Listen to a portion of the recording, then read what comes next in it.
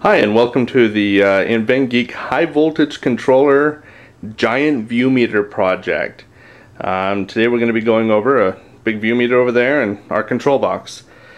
Plans can be found on inventgeek.com with some instructions. The view meter, well, that's just kind of our own little thing to demonstrate. We've got other projects we'll be using our controller on here in the near future. So the controller is pretty simple. We've got a bunch of solid state relays hiding in there. Solid state relays, well, that's this little guy right here. Pretty cool stuff. Now, if you buy these here in the States, they're extraordinarily expensive, about 50 bucks each. However, if you go to eBay, you can get these for somewhere around $10 each, which is a substantial savings. So what we have here is we have an MP3 player, we have a speaker, we have our control box, and we have our view meter controller. Okay, this is a pretty simple circuit. You can find this all over the place online. We'll take and post a copy on the website somewhere too.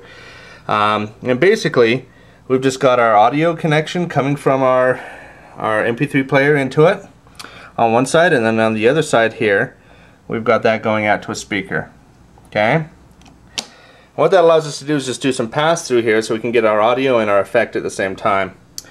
A lot of really hard to see wiring in here, going from these relays over to the plug outlets.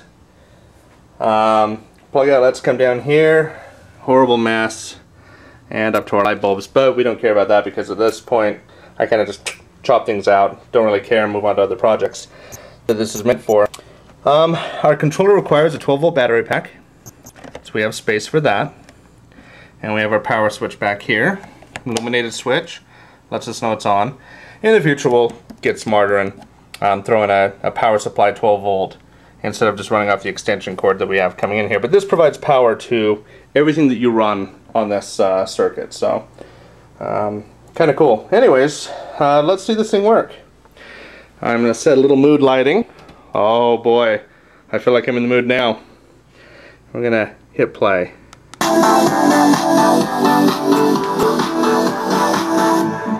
woke up this morning clouded with my doubts. I wanted to hear you calling my name out. I wanted so badly to trust you. Know what you say is true. I didn't mean to keep pushing.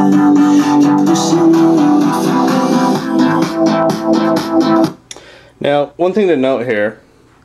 Let's see if I can actually unhook the audio. That way I can talk while this is actually running. There we go. We're using light bulbs. And the problem with light bulbs is they have a filament that actually gets hot. You have to heat it up and cool it down. So for the effect of a view meter, what we're getting right now is, well, it's a little bit slurred. It's like it's had one too many beers. You know what I'm saying? It's not crisp. We're not going all the way up, all the way down. This is easily replaced out with LEDs. But for what we're doing here for our test, we chose these light bulbs. They work pretty good. It's pretty cool. If you use a slower effect, or if you hook an Arduino up to this, and you're running your solid state relays here off of an Arduino, you can get great effects, and light bulbs work great if it's just a little bit slower than what a view meter is. Anyways, we kind of hope you enjoyed this little overview. Anyways, the Inventgeek View Meter High Voltage Controller project. You can check inventgeek.com, and we have plans and projects and all sorts of cool stuff.